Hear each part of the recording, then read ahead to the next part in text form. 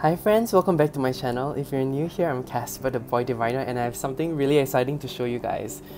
I have gotten the YOSHITAKA AMANO Tarot deck, and it is the out of print deck. So this is his name in Japanese, and I'm a big fan of Yoshitaka Amano. His artwork is all over Final Fantasy, so if you play the Final Fantasy games, you know that he designed a lot of the characters, including those in FF10, which is one of my favorite Final Fantasies ever.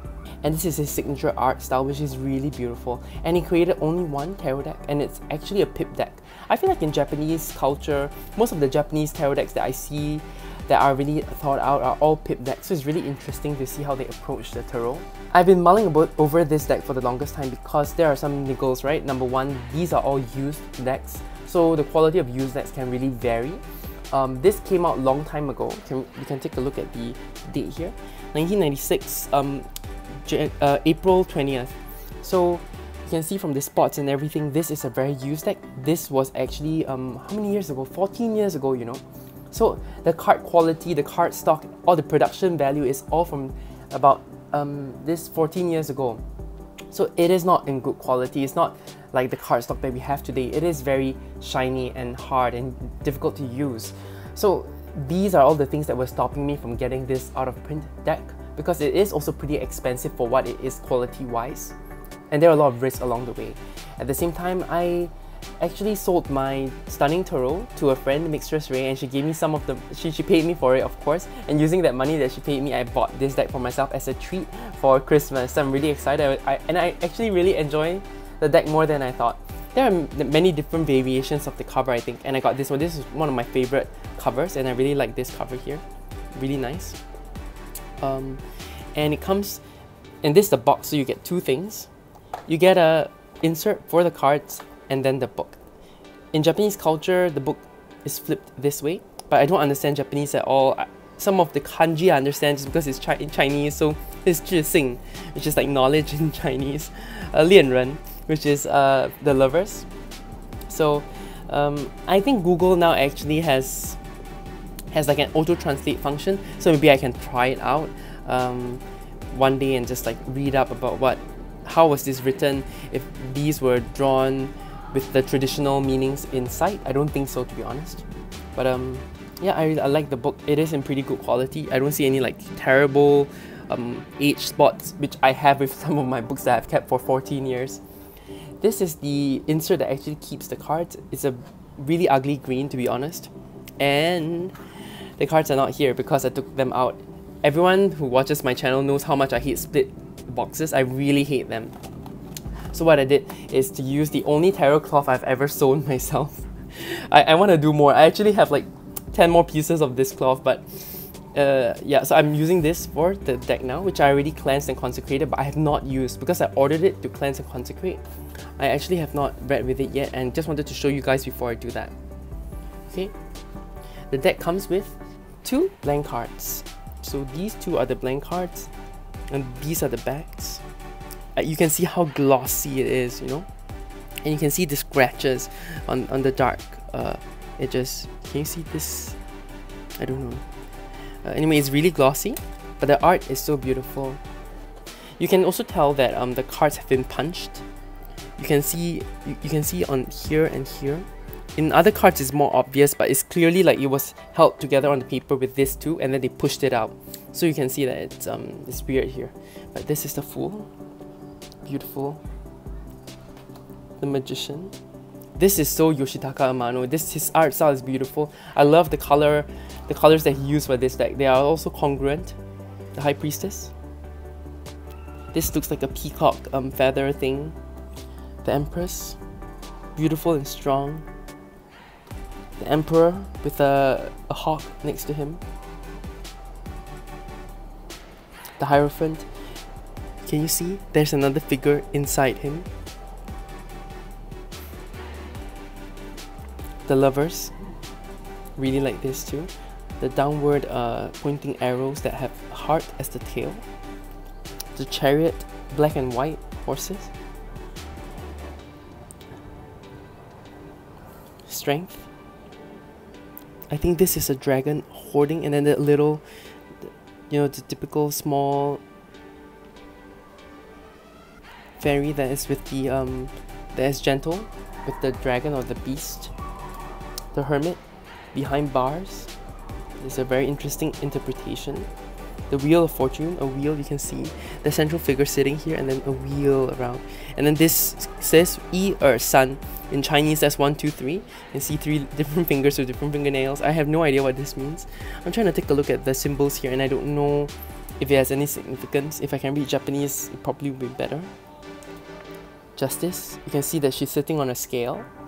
So a really different interpretation. The Hangman, like a cocoon. Death. The line work here is almost non-existent. Very interesting. When he is known for his very delicate line work, you know. Temperance. The Devil. Green. The Tower. Look at how detailed his art is. I love his art. I wish there was a reprint with better cardstock, or if he can draw the full tarot, because this is a pip deck, you know. The Star. The Moon. The Sun. How voluptuous. You see another face here. Judgment. You can see the angel blowing his trumpet, and then more and more trumpets all around. And the World. The Lion. You can see the other figures, the octopus. I love that. And then here we go with the pips. I probably will do this pretty quickly. I don't think you need to see everything so clearly with the pips. But the Ace of Wands, the Aces, and the court cards have the most design, of course. 2 of Wands. The 3 of Wands. The 4 of Wands. The 5 of Wands. The 6 of Wands. The 7 of Wands. The 8 of Wands. The 9 of Wands. And the 10 of Wands. And the Page of Wands with a goose behind him. Beautiful. And other little birds. So interesting because the page is more known for the wands are more known for fire, but there's so many airy details here. The Knight of Wands. Look at the horse. Look at the knight. Love the detail here. The Queen of Wands.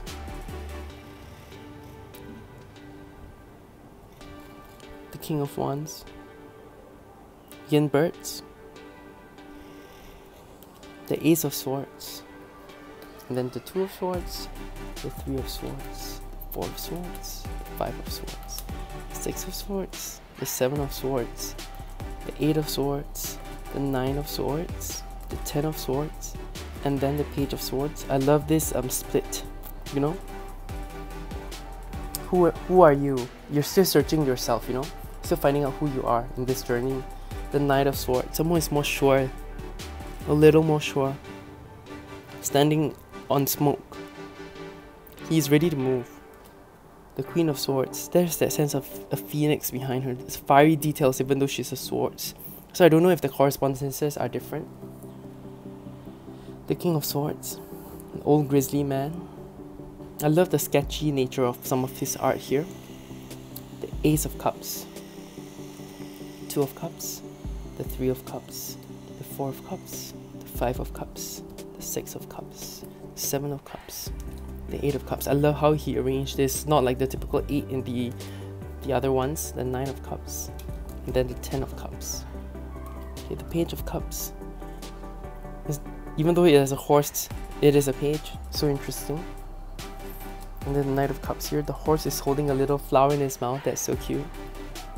The Queen of Cups. Very gentle, very, very motherly, very maiden. This is more maiden than mother. And then the King of Cups holding two big cups. There's a cheetah here, which I feel like it's more well known for.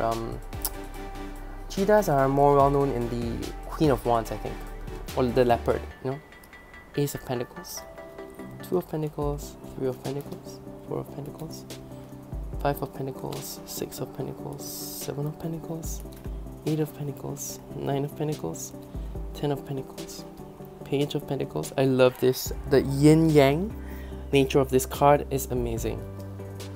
The Knight of Pentacles, the horse here sleeping, and the money, the coins, the Queen of Pentacles, And then the King of Pentacles. Okay, now I'm quite excited. This is the first time I'm going to shuffle this deck, and I'm going to be really gentle because this is out of print deck and it wasn't cheap, and the quality isn't great. So I'm going to shuffle it. It feels okay. I can't complain. I like the art. And even though I have trouble with tip decks, I really hope I get to learn how to read this deck well. And then I'm going to do a quick reading of my own day because I've not done it yet. I haven't done the card of the day. So can we have some advice for me today? Can we have some advice for me today, please? Can we have some advice for me today?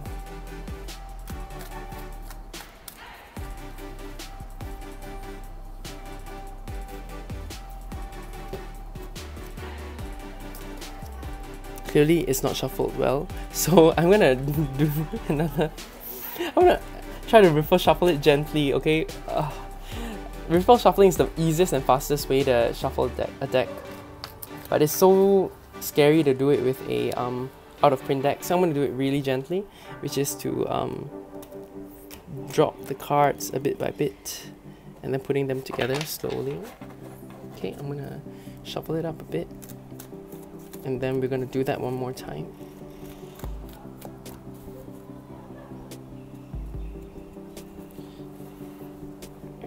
You can see here, all these marks are because they were plucked. I talked about it earlier, right?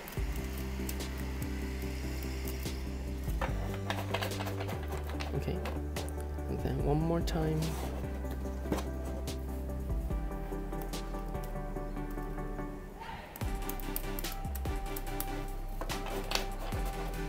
Okay, and let's try again. Can we get some advice for today, please?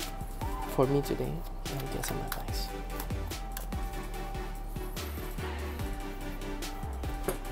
One, two, and three. Okay, I think that's pretty well spread out.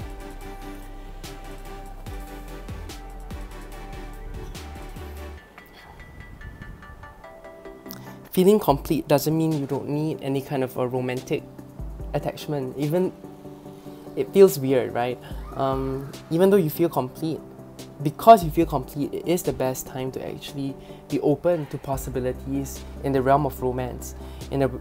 And sometimes it's okay to be passive, even though you're looking for it. You know, it's okay to be passive as long as you feel whole. But this is when the opportunities might come. That's what I'm getting for myself today. I'm not on the dating apps or anything, so I don't know what it means. I have to really think about it, but that's my initial thought when I'm looking at this spread because of the two cups, the passiveness of the chariot reverse, the wholeness of the world. Yeah, I hope you guys enjoyed this short look through first impressions. I really enjoyed this deck. Anyone who is a fan of Yoshitaka Amano should really get this deck. I really feel like it's worth it.